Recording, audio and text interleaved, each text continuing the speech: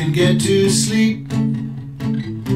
I think about the implications of diving in too deep, and possibly the complications, especially at night. I worry over situations I know we'll be alright. Perhaps it's just a... Yeah, we got a little bit of two songs on that intro. Some Queen and then Colin Hay. Colin Hay used to be the lead singer for a band called Men at Work, but his solo career has been so much more important than his work with Men at Work. We've been talking about ergonomics, more specifically physical ergonomics, which addresses musculoskeletal disorders or work-related musculoskeletal disorders. We've had 4 videos so far. This will be the last. Now this may end up being split into 2 videos. We'll just see how it goes. But we want to talk about preventing musculoskeletal disorders. Now we've provided you with a lot of information about musculoskeletal disorders so far, but now we want to talk about prevention measures. But before we do that, I want to... A little more Colin Hay there. Before we do that, I want to share with you something that maybe you hadn't thought about. Overexertion related injuries are some of the most common injuries in the medical industry. Some of you might end up working as safety professionals for a hospital or other medical organization. And overexertion related injuries, sprains, strains, hernia, spinal column injury are really common in that industry. If we were in class, I would ask why, and we would talk about it a little bit. But since we're not in class, let me just go ahead and tell you. A lot of it has to do with the patient handling responsibility of workers in the medical industry. Nurses, orderlies, others within the medical industry environment. You know, they have to move patients around, patients that can't move themselves, patients that can be very heavy, patients that can fight the workers. It's a real challenge to move patients. There are devices, there are lifting devices that can be used. There are different types of tables and gurneys that can be used to make it easier. But there's still a lot of manual lifting and moving of patients involved in the medical industry. There is an entire, I don't remember if it's NIOSH or CDC. It's one of those 2 organizations has an ergonomics guide just for the medical industry. And if you would like to have that guide, let me know. I'd be more than happy to share it with you. I did not include that guide on Blackboard. I've given you so many resources on this subject. I didn't want to overwhelm you too much. But if you would like to see the guide for preventing ergonomics related injuries in the medical industry, more than happy to share that with you. It's a government publication, so I can freely distribute it without violating any copyright issues. But again, let's turn our attention back specifically to preventing ergonomics related injuries, work-related musculoskeletal disorders. I think a first step, and I mentioned this early on, companies need to have an ergonomics program. And an ergonomics program would be written policies intended to reduce exposure to primary ergonomic risk factors. After your ergonomics assessment, you identify ergonomic risk factors in the workplace. Your ergonomics program should provide a strategy for preventing or mitigating exposure to these risk factors. I did provide this document to you on Blackboard from NIOSH and the CDC. Elements of an ergonomics program, or elements of ergonomics programs. If you end up going to work for a company and you feel there needs to be an ergonomics program implemented, maybe there isn't one, or maybe it isn't very good, this could be a resource that could help guide you through that process. Again, this is optional reading. It probably one of those documents that you'd want to download for later use in your career. Yeah, we could spend an entire unit just going through an ergonomics program, the different elements of those programs. But this is one preventative measure that companies should implement. And I've mentioned this before, I've mentioned it in other classes. This is not an OSHA requirement, but I think it is a best practice for companies that are interested in controlling injuries and controlling losses. Fitness for duty physical examinations. It's a physical exam, it's a pre-work physical exam that will tell us if our new workers are capable of doing the job without injury. It will test their strength, their flexibility, which goes along with range of motion.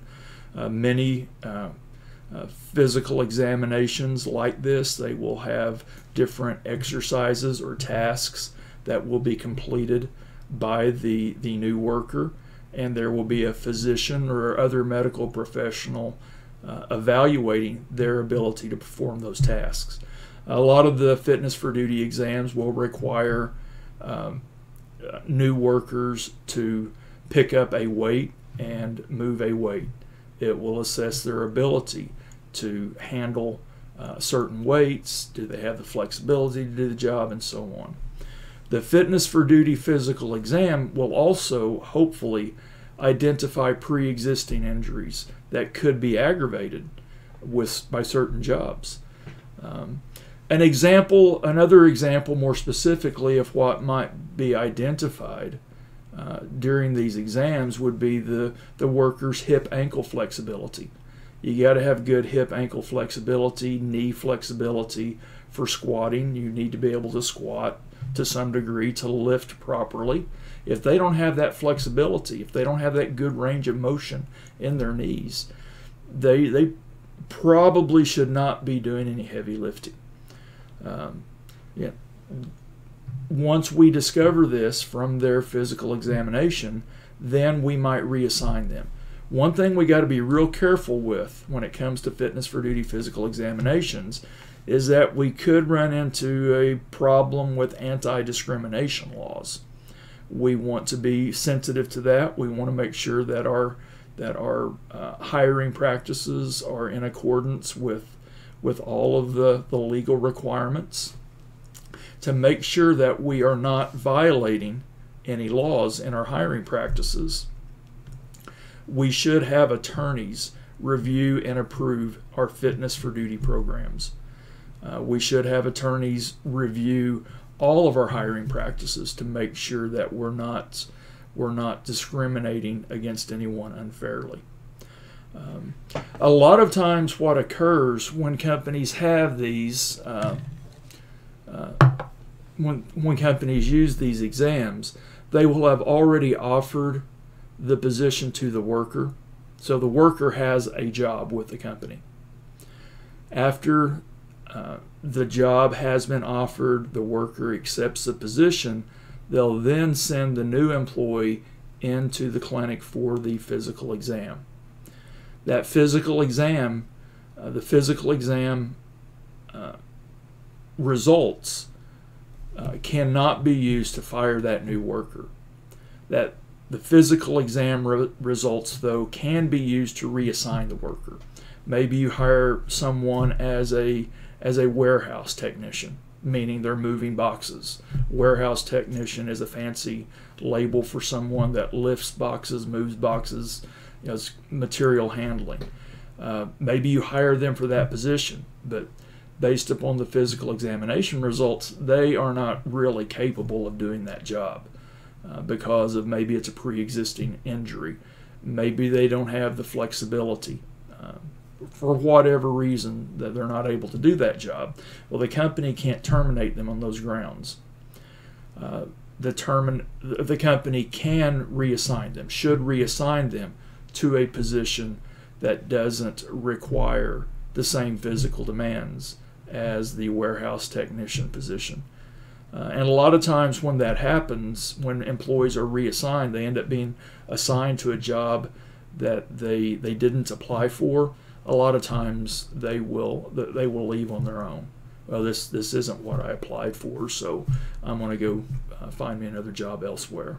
So, but again, be careful with any of your hiring practices, because it can turn into problems for the company.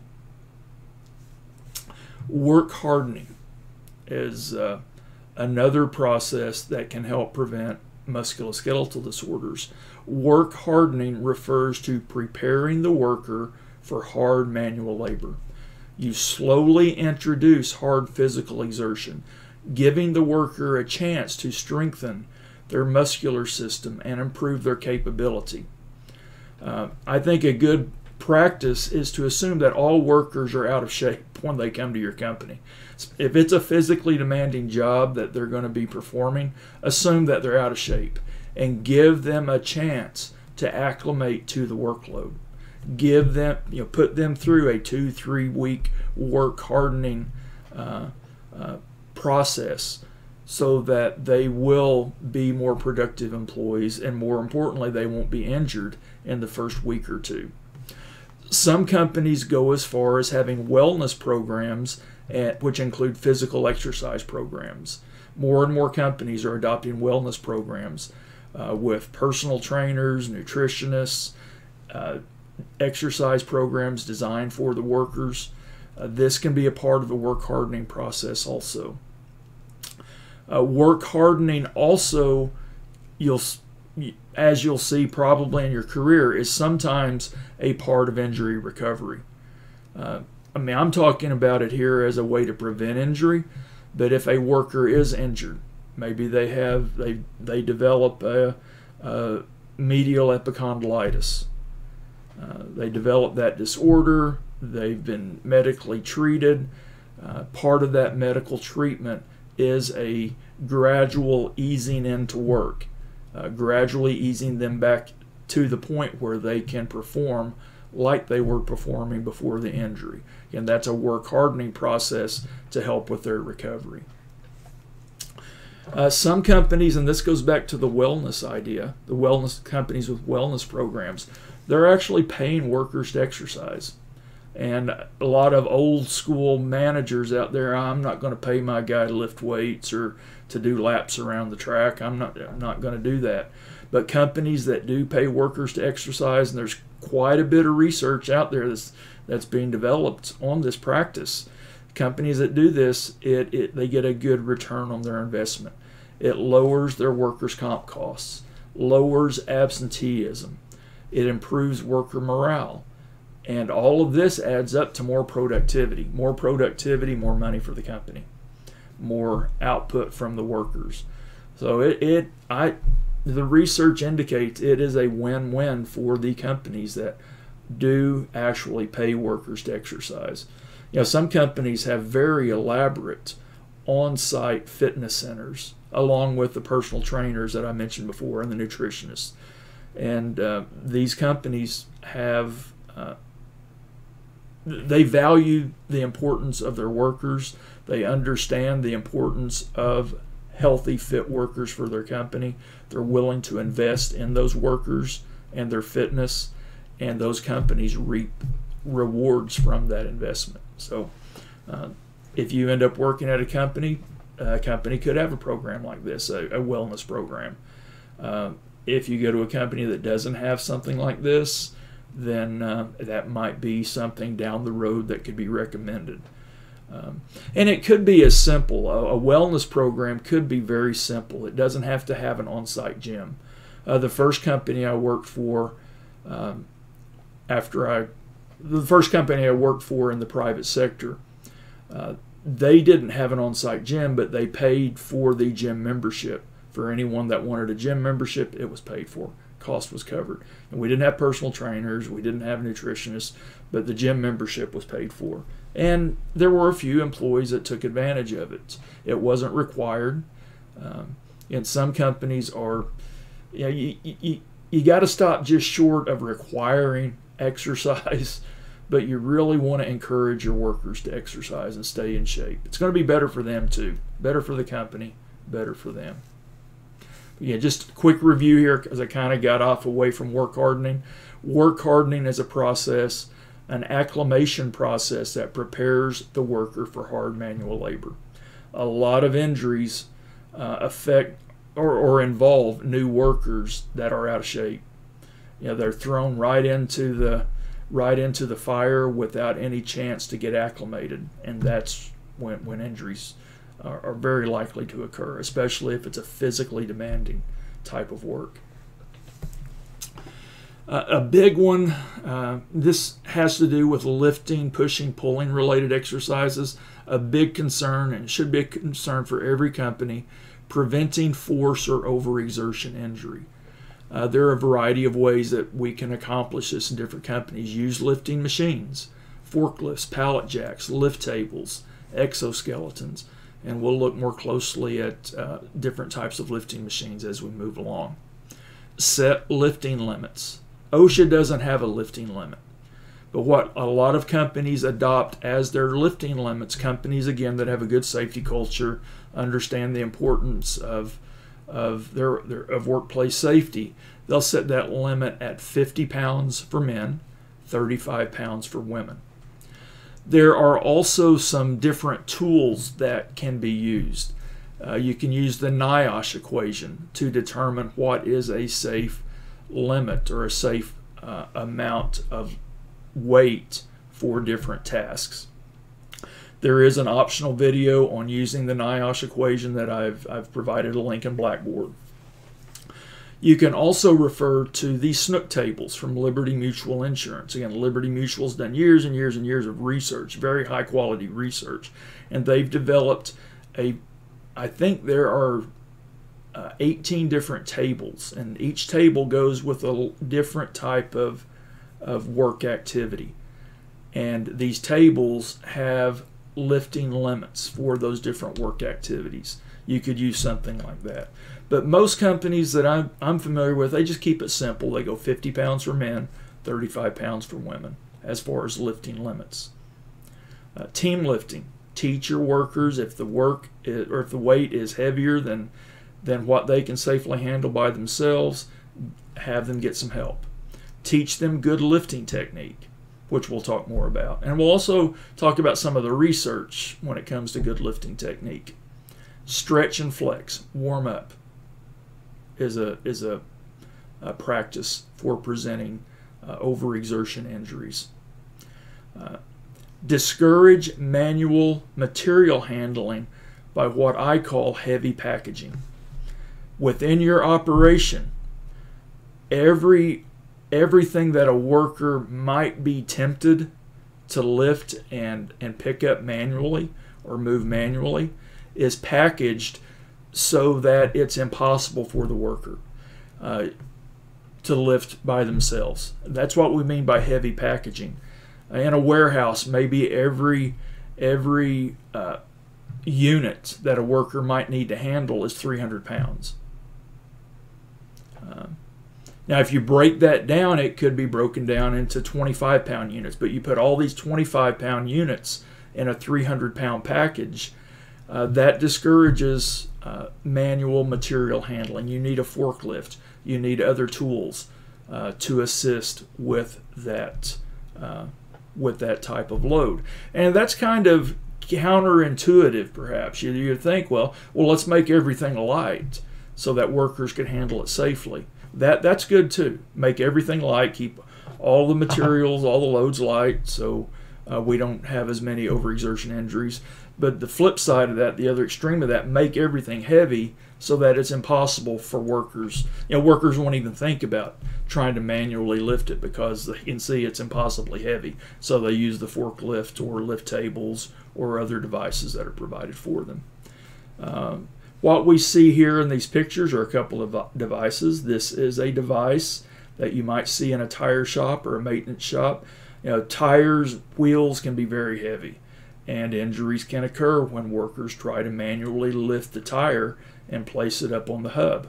Lift the tire and wheel and place it up on the hub. This is a lift device that assists with that, and it's a good investment. If it's a tire shop that does a lot of this kind of work, excellent investment. And I would say this is a small tire. tires and wheels can be much larger than this. Now this is going to weigh over 100 pounds, but they can be much larger. Tractor tires, equipment tires can weigh hundreds of pounds, several hundred pounds. So you definitely need equipment to handle those types of loads. What we have here is kind of a new thing on the scene. It's an exoskeleton, and we'll take a closer look at exoskeletons in a subsequent slide. But this is a device worn by the worker that in essence makes them stronger. But more on that coming up. Right here, in fact. And here are some different exoskeleton devices. Again, it's devices worn by workers that makes them stronger, supports their musculoskeletal structure, and prevents injuries. And we don't see widespread usage of these yet, but I think into the future we're going to see greater usage. Now, I'm not going to show you this video because of time constraints. If you would like to watch a video or several videos about exoskeletons in the workplace, just go to YouTube, type in exoskeleton for lifting or something along those lines, and there will be a whole list of videos that come up. These are a variety of different lifting tools that are available, and notice none of these tools have an engine. They are lower tech lifting tools. We have roller tables that can help move materials more easily with minimal exertion. We have a lift here that's designed to lift 55-gallon drums or 35-gallon drums, whatever size of drum is used in your facility.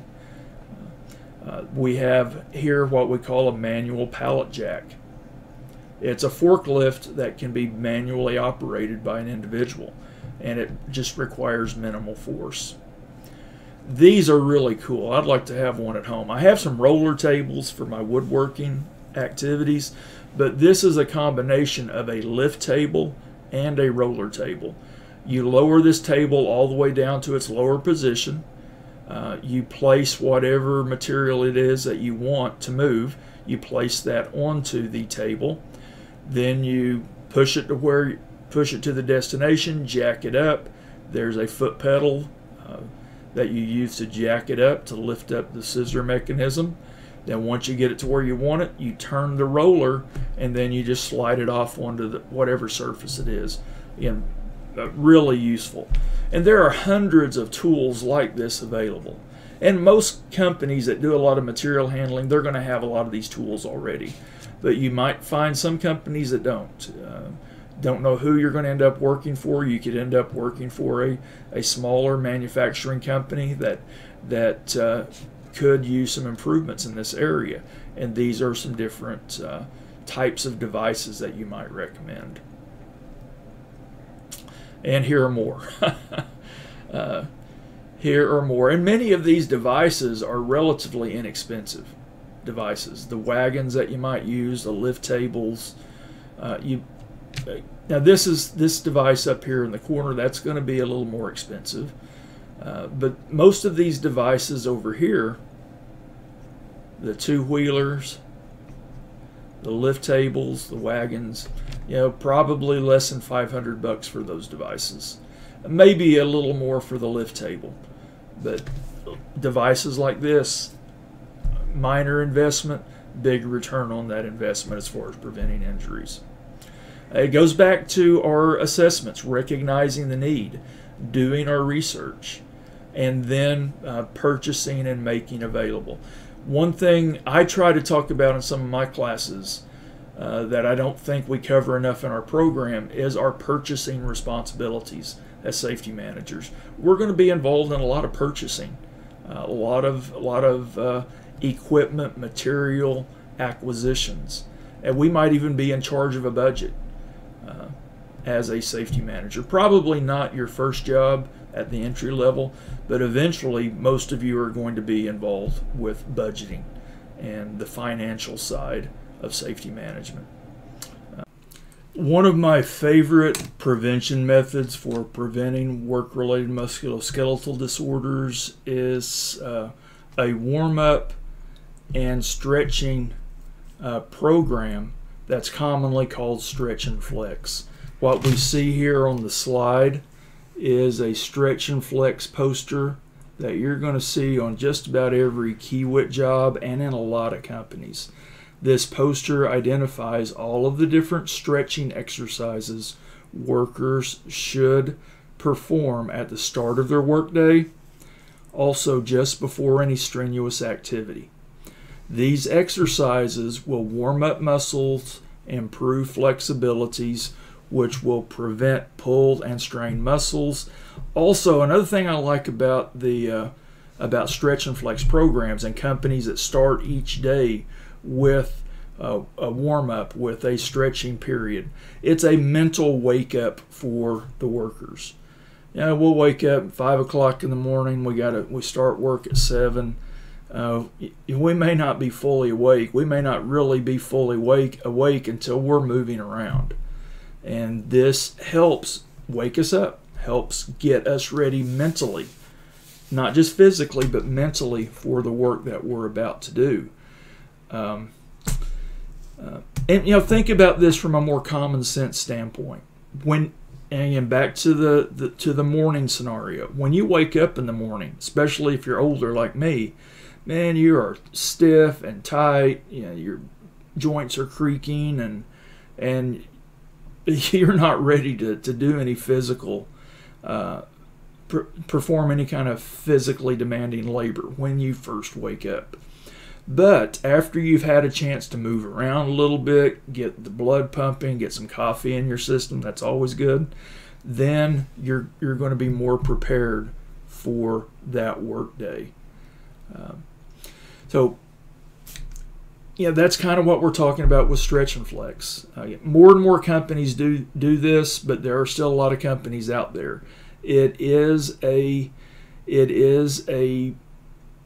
difficult to persuade some companies to adopt the policy that everybody warms up before they start work, that everybody does some basic, simple stretching exercises and warm-up exercises before they start work. But the companies that do this, there's quite a bit of good research out there. Companies that implement stretch and flex programs, they have significantly fewer soft tissue injuries.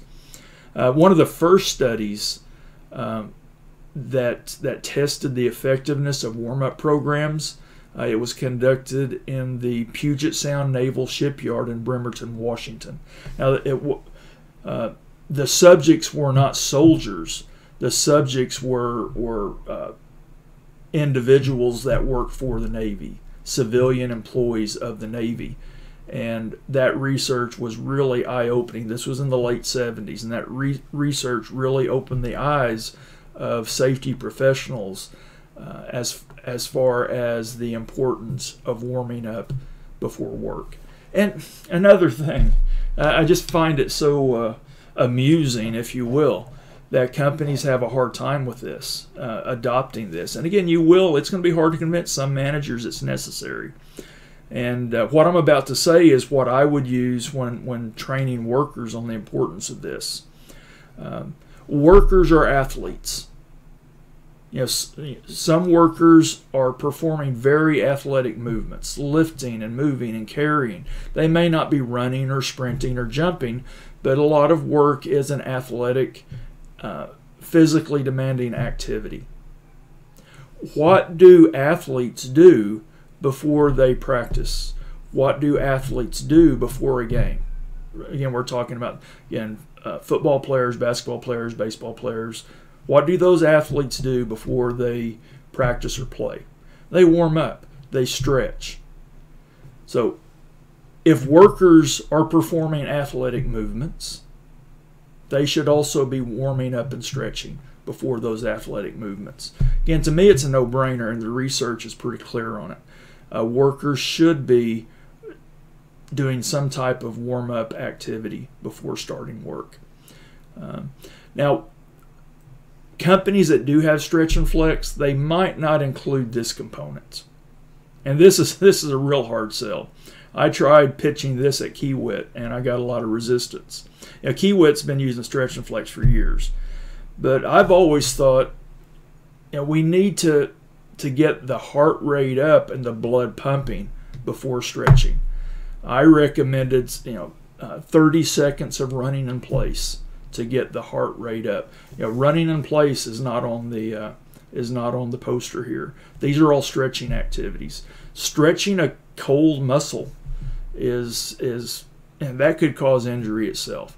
So I've proposed everywhere I've been, and I've had no success with it, but I proposed 30 seconds of running in place, 30 seconds of jumping jacks. If you remember what a jumping jack is from your PE classes, something to get the blood pumping through the muscles, which is going to warm up the muscles and then prepare those muscles for stretching.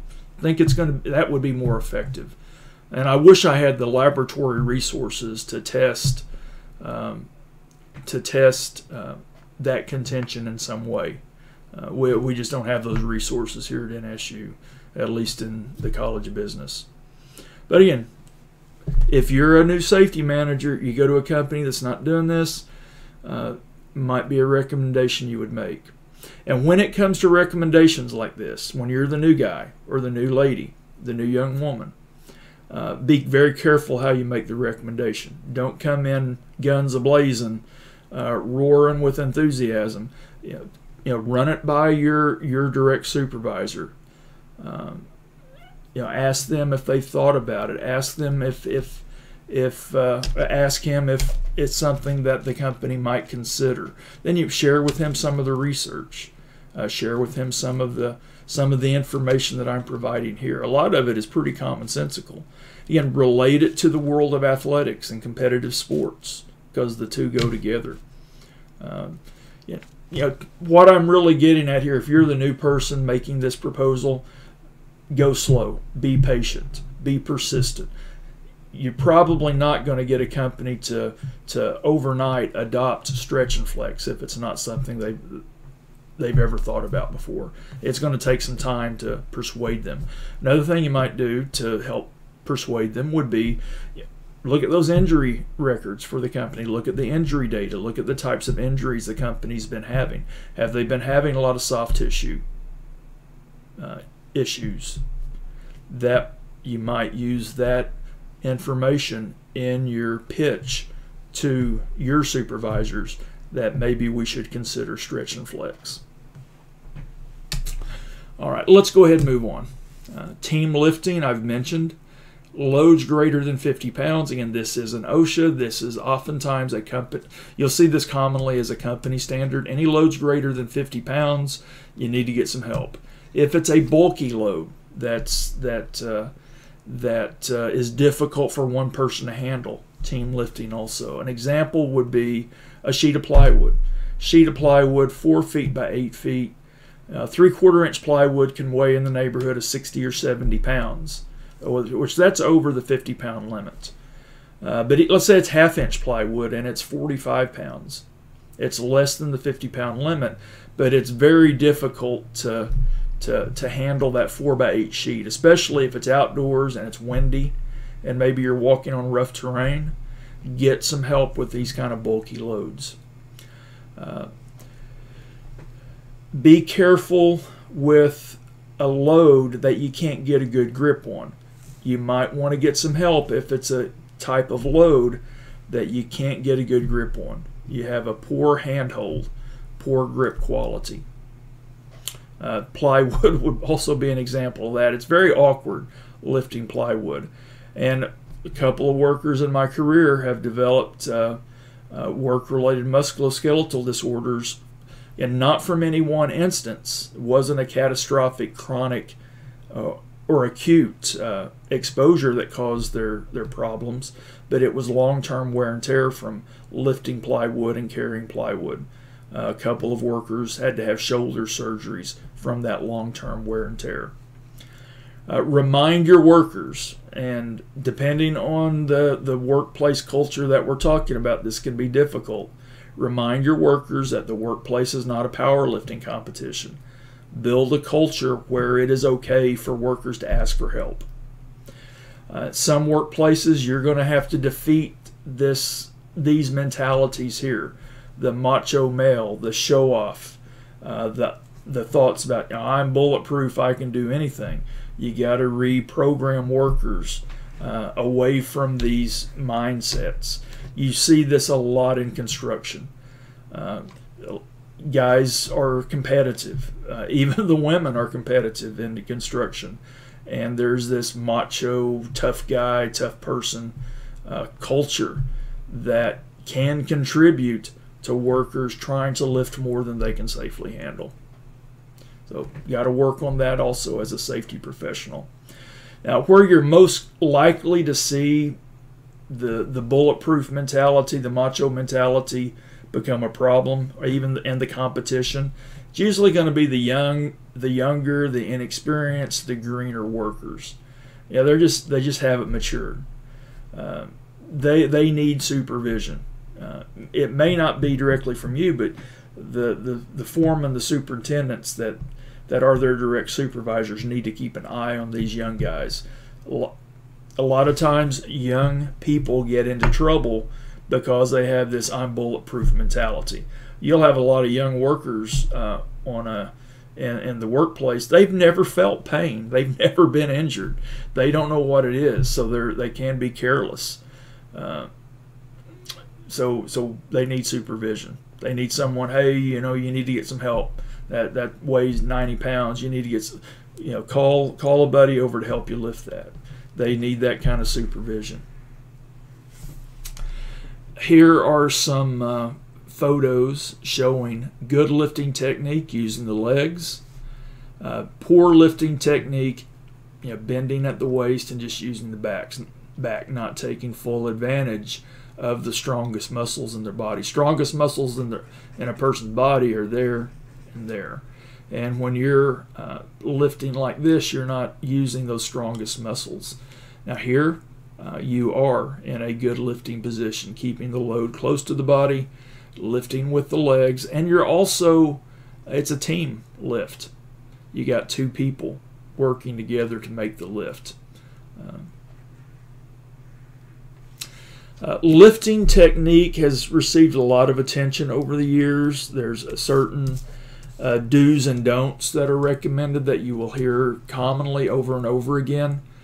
The research, though, as far as the effectiveness of training lifting technique is really mixed. A lot of the research findings suggest that just training workers to lift properly doesn't have a real effect on the occurrence of injuries in the workplace. It needs to be more than that. And I would argue it's more than lifting technique, it's load limiting. Limit the loads. Teach team lifting. Limit the amount of weight on the worker. That's more important than lifting technique. But lifting technique is still important. We still need to pay attention to it. The first step in proper lifting technique is for the workers to know the weight of whatever it is they're trying to lift. If they don't know the weight exactly, they need to test the weight. They go ahead and squat down to it and try to lift it. If they have to grunt, groan, or strain too much to start that lift, to get that load moving, it's too heavy. They need to get some help. They need to go get a machine. No twisting at the waist. Keep the weight in front of your body and also close to your body, close to your center of gravity. The greater distance between our center of gravity and the load, the greater the force on the worker. Just in class, I do a simple little demonstration. I'll bring in a 10-pound dumbbell, and I'll get one of the football players or somebody here. Just hold that 10-pound dumbbell close to your body, in this position here. And I'll ask them, how long can you hold that 10-pound dumbbell in that position? I'm like, all day. I can do this forever. Now I have them extend their arm out in front of them. That's a different story. Here it's close to the center of gravity. to their center of gravity. Out here, it's further from their center of gravity, which increases the force, the loading on the body. And I'll have them stand there as long as they can until they can't. And within 30, 45 seconds, most people are going to have to lower that. That's about all they can do, even with only 10 pounds. So keep the weight close to the center of gravity. Make sure workers understand this. Use the leg and gluteal muscles as much as possible because they are your stronger muscles. Don't bend at the waist. Squat down to the load. Good grip is important. Make sure you have a good grip, and there are grip assist devices that can be provided to workers to help them maintain a good grip. Don't reach with the load. If you're carrying an object to set on a table, always keep that object as close to your body as possible. Don't reach out to set it on the table. Move your feet. To move the load from point A to point B, use your feet, not your reach. Because if you reach out with the load, then we're going back to increased force because of that distance. Because what we're talking about here is increased load moment, to use a physics term. Load moment is equal to the weight times the distance, or sometimes you'll see it force times distance. But moment increases as either of these variables increase, and you want to keep that load moment as low as possible. Also, this is a big deal in the crane world. As you probably know, cranes is one of my specialties, and load moment is something that we have to pay attention to prevent tipping or structural failure of cranes. If you think about it, human body is kind of like a crane. Cranes used to lift and move heavy materials. We do the same thing with the human body. If we follow these simple guidelines, we are much less likely to have any lifting related disorders. If our workers follow these guidelines, we're much less likely to have any problems. It still could happen.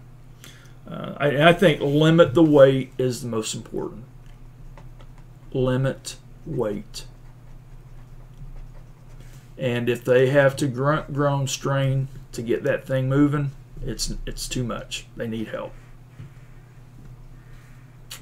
We also have to watch workers with poor flexibility as well. And here's the reference I made earlier, and there is discussion in chapter 13 of your text that goes along with this. Numerous studies indicate that lifting technique has little to do with back injury prevention.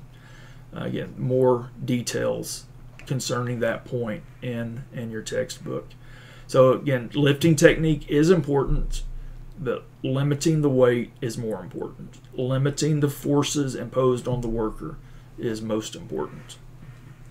These are some devices that can be used to help workers with their grip.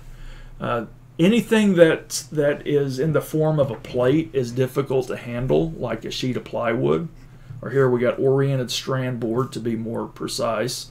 This is a device here that is designed to help workers carry plywood. That is, injuries could still occur with this device. I like this device a lot better. The way the shoulder is torqued, I don't really like that. A worker doing that all day in that position going to have some pain.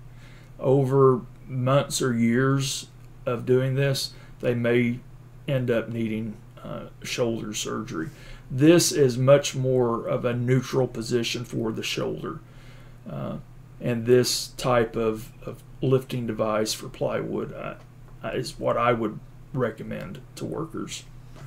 Then we have different devices for lifting plates of glass. Steel plate. This is a magnetic device that makes it easier to grip steel plate. This device here that we've already talked about, anything that's in sheet form could be handled more safely with this device. Plywood, steel, sheetrock material could be moved more easily with these devices.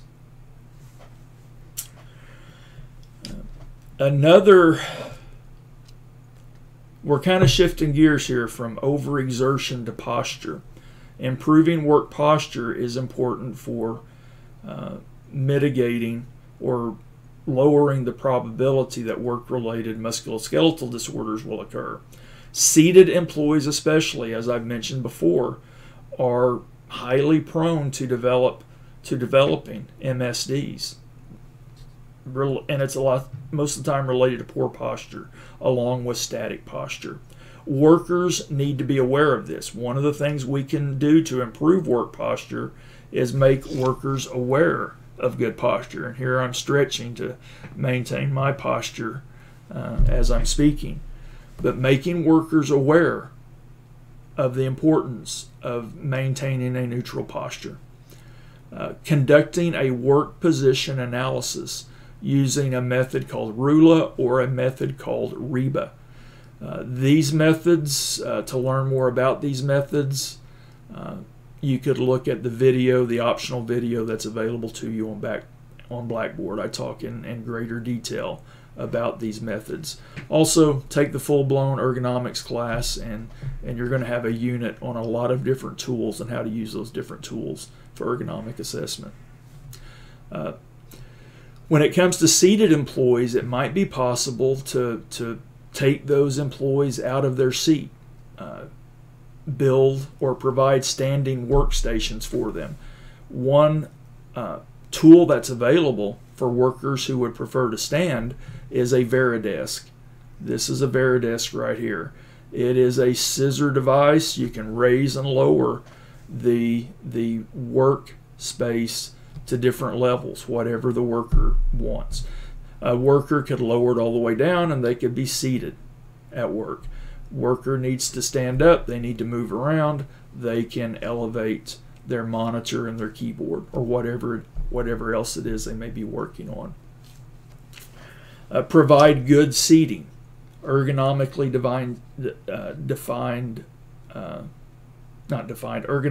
designed seating, which we'll talk more about. Have a mandatory stretch and flex interval built into the workday.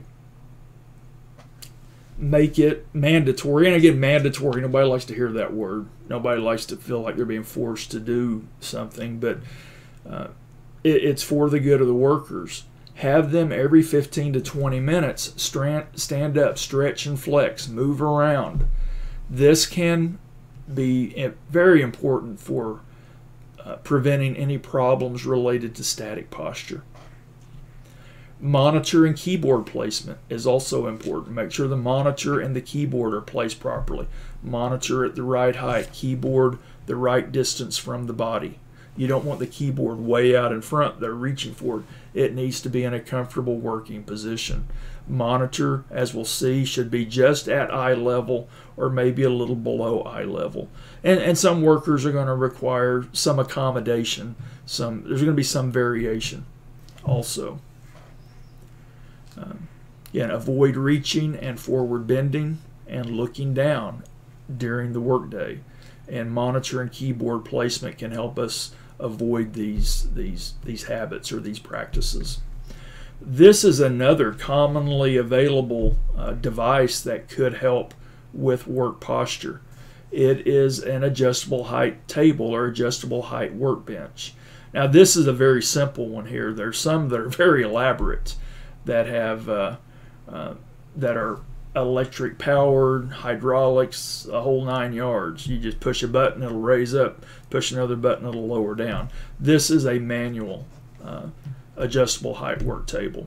But the concept of adjustable height work table is one for us to remember. It might be something that we can implement in our different operations that we're managing. Okay, one more slide, and then I'm going to go ahead and end this video here. We're going to have a two-parter for prevention. The second part may not be that long.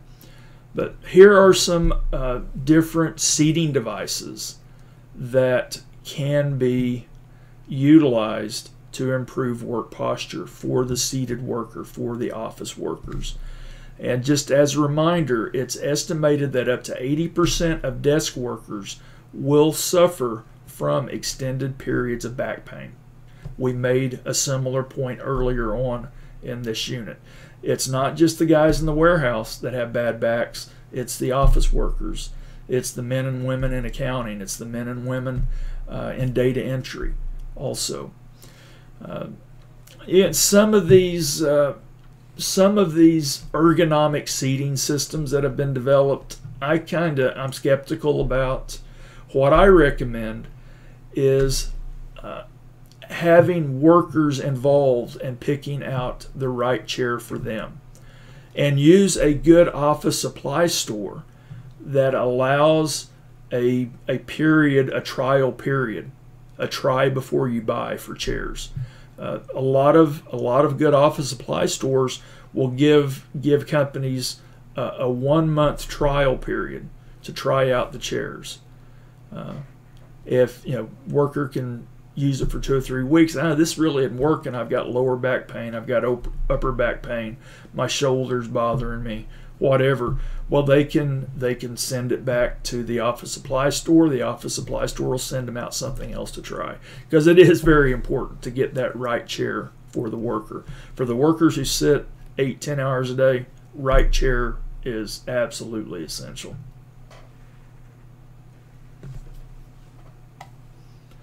Yep. Well, let's go ahead and finish this since we're on the subject of chairs. What to look for in an office chair: good adjustability, the height of the seat pan height, armrest position. All of these things should be adjustable. Height, armrest position, angle of the chair back should be adjustable. Does it have lumbar support? Something else to look at. Head and neck support. Here's a good example of head and neck support. This is probably a $1,500, $2,000 chair right here. Very adjustable. It has a built-in rest or work rest for a laptop notebook computer. Has a footrest also built into it. This one over here is kind of unique because it has a split back design. You can adjust the back more. You have more flexibility in adjusting the chair back with this split design. Feet on the floor or other support. If a worker's feet are dangling from a chair, that can result in musculoskeletal disorders. It's a compression contact stress issue that can affect circulation, musculoskeletal structure, and so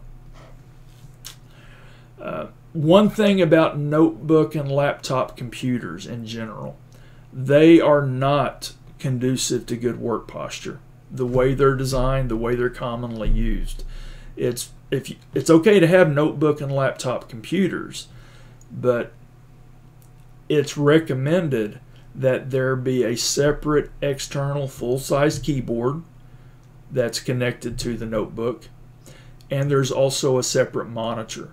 You just have the notebook computer over to the side, but you have the monitor in front of you, you have the keyboard in front of you that allows for better adjustment.